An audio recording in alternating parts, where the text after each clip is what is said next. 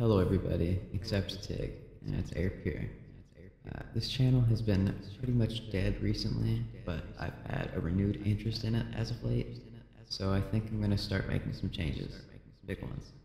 And the first change I'm going to make is be involving my spiritual awareness, which I think has been a bit lacking lately. Second, I'm going to start thinking about colors differently, like purple or orange. Third, I'm going to start molding some sort of clay, and I really that's all I can say for now, but I'll reveal more as I start to drop more content bombs in this place. So yeah, basically take this at face value if you want.